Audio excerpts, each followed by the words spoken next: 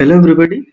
So in this video we'll be discussing about how can we build a CD pipeline for a static website hosting. So before discussing about how we can build a CD pipeline, let me give a background of why I built a CD pipeline. So since last 15 days I was working on a VueJS project. It's a static website project where I need to develop a swing machine website which will display different products related to different swing machine providers. Okay, and I need to showcase them in the static websites. So in the Vue.js, whenever you want to deploy that, right? So you need to deploy two files into the S3. So here the static website provider in my case is S3. The first one is the distribution file, that is the build.js file, which gets generated after running the npm run build command. And the second one is the index.html file. So these are the two mandatory files which needs to be present in the S3. And after uploading those two files to S3, you need to make them public. Okay, and then you need to specify that in the static website hosting configuration for, option in the S3 that you need to refer whenever someone navigates to the website. As you can see in this image, this URL, you need to route to the index.html file. So these are the configurations that you need to specify each time you are uploading a file. So whenever I'm whenever I was developing this Vue.js application, I need to add new features at every moment. So I need to see the output also, how it looks like whenever I deploy that.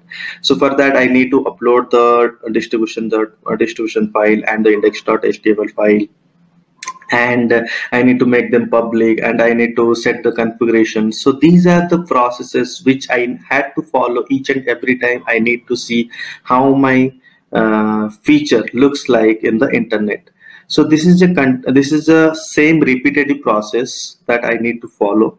So for that I thought that I need to avoid this process to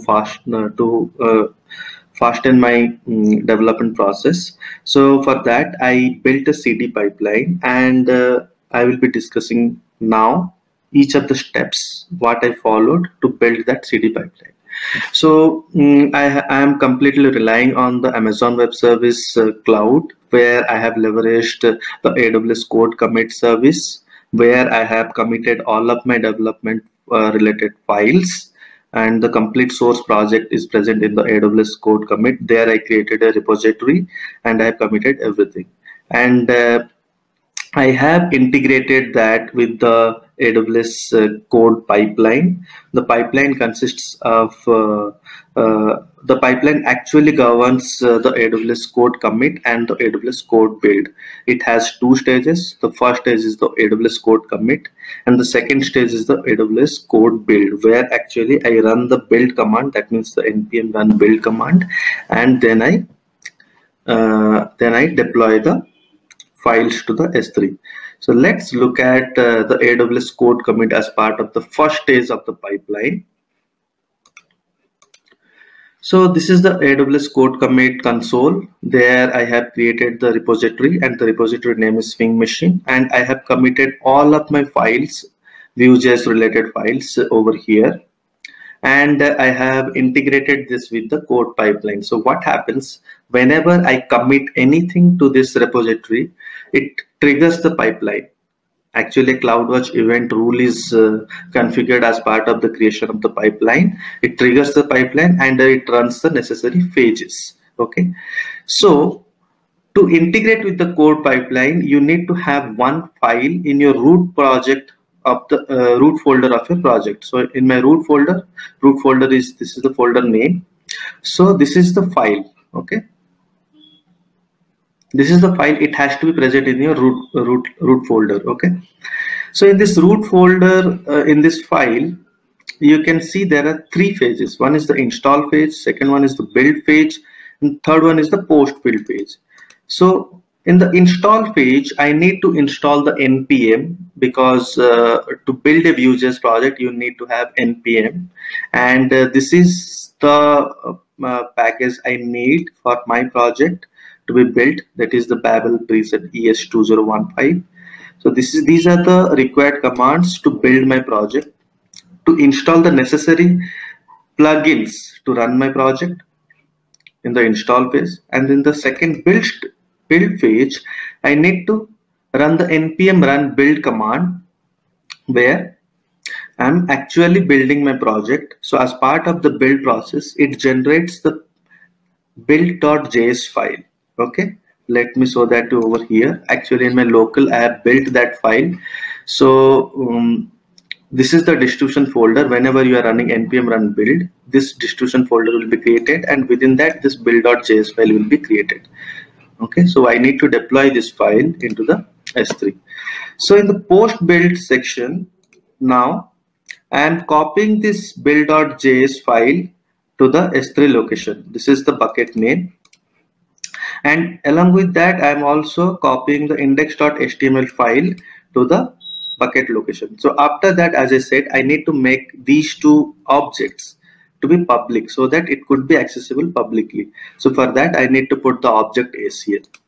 After that I need to configure the static website hosting configuration. So for that I need to run this command. I need to provide the bucket name, and I need to provide the website configuration. So for that I have actually committed one of the website.json file in my project, and that needs to be present so that this command can read it and put the proper website configuration. So this is the required file where I have the index.html file, and second one is the error document, and for that error document also I have provided the index.html file. You can have an error.html file also. So here we discussed about the complete 3 phases which are required for the building of this project, and remember that this build spec.yml file should be present at the root folder of your project. Okay, so let's look at the pipeline. So in this pipeline, as you can see, there are 2 stages. One is the source stage and the second one is the build stage.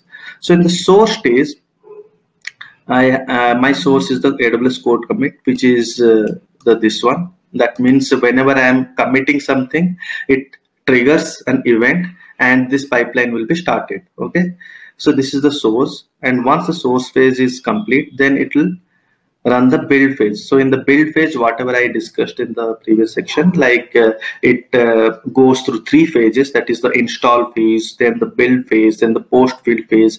So what are the necessary commands I have written in those phases that will be executed step by step.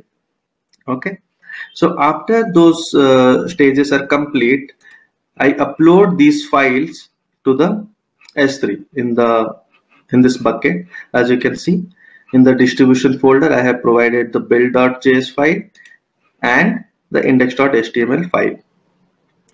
And as you can see in the properties section, the static website hosting is enabled because this is the last command which I executed as part of the build process, as part of the post build process. Okay, so yeah, so these are the stages that gets executed. Let me show you the actual logs which gets generated whenever the build is running. Okay, so whenever the build runs, right, it it writes those log messages to the log group which I have created. So this is the log group which I have created, and this is the log streams for that log group. So let's look at the log streams. So this is the build stage. So this is the build stage, as you can see, and this is the first command which got executed. And after that, the npm run, npm installed, and all of those commands got executed as part of the build. And this is the preset. I think it is part of the install phase. And after this, the build got executed. npm run build. And finally, I have executed this command, which actually created the static website configuration for me. Okay, so let's see this in action. Suppose I want to commit something. Let's have a dummy commit, something like I have added a space, and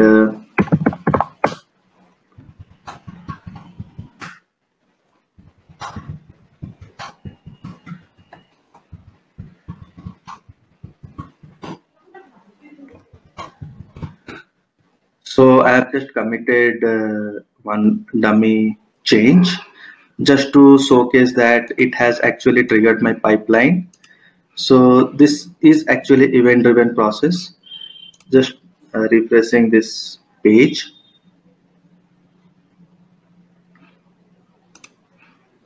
So as you can see that AWS code commit has been triggered. That means the first stage of this pipeline. Okay. So this is in progress state. So this got completed, as you can see, and the build stage is now running. So let's look at in the CloudWatch. So what happened? It created one log stream for me.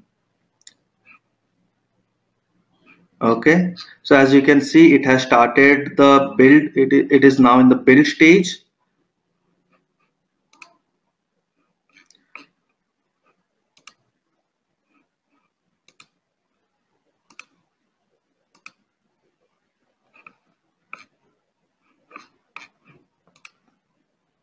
I think build stage is now complete.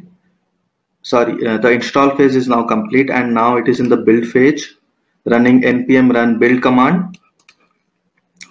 And I think this is also complete, and we are now entering the post build phase, where I have executed all those commands whatever needed. Okay, and this is succeeded. So this change which I committed, it is now succeeded, and the two stages are now complete. Okay, as you can see, this is the final message of this pipeline. So let me rephrase.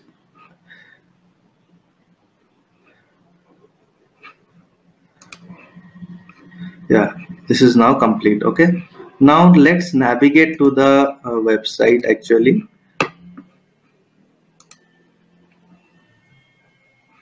So this is my website.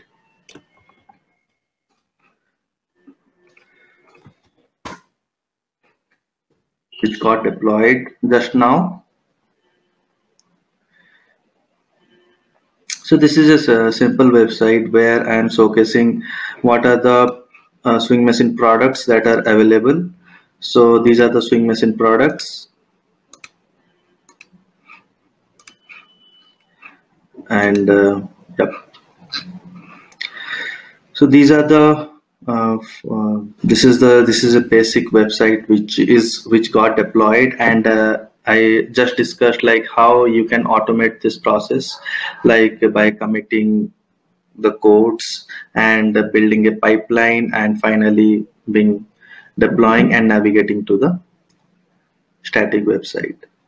Okay, so if you have any questions, you can comment on the video. Okay, thanks for watching.